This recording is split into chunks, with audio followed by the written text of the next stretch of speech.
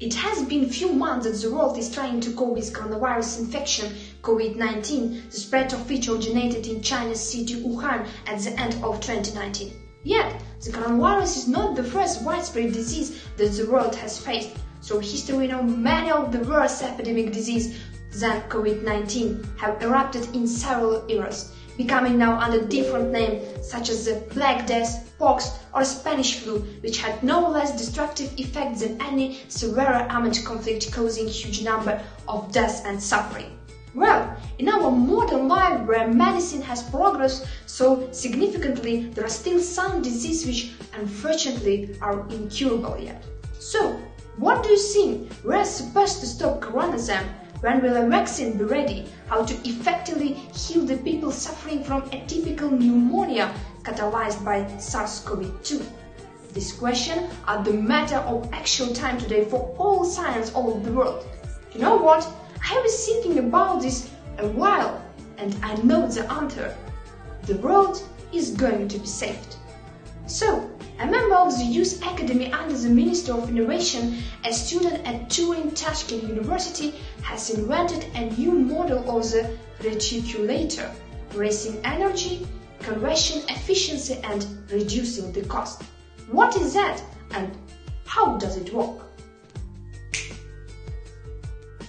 On the one side, it pulls in air that passes through ultraviolet rays which actually kill viruses and germs. So, on the other side, the device pulls out filtered, purified air. What a great thing! I'm kinda really excited cause it's my brother who invented this gear. In fact, it's proven by Thai scientists that there is certain radiation dose for each of the virus groups. It turned out that the virus becomes fully deactivated by being exposed to sufficient radiation dose.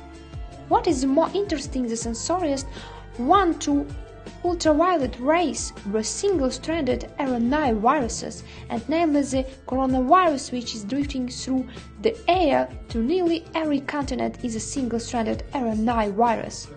The device can surely be used in a public place because it does not release ozone and ultraviolet rays can't directly hit on a person. Stop! Now I'd want you to be attentive to details. Fine, let's just say that we got purified indoor air, so all that remains is to take these next 5 steps to stay healthy at this difficult time. Number 1. Proper diet.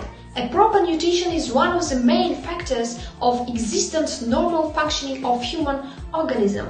Its power and health, the working capacity and longevity depend on the way you eat. Number 2. Physical activity. This is any muscle activity that allows you to maintain good physical shape, improve well-being, ensure a burst of energy, giving in additional stimulus to life. Number 3. Healthy sleep. During sleep, all cells are restored, that's why it's one of the vital aspects of healthy lifestyle. Number 4. No stress. Yes, we should try to find the optimistic viewpoint even in a negative situation. Only then life becomes so much better. Number 5. Follow the words of the great healer Ibn Sina. Panic is the house sickness. Calmness is the cure and patience is the first step of healing. There are no incurable disease, only the lack of will. Be stronger and you will certainly be healthy.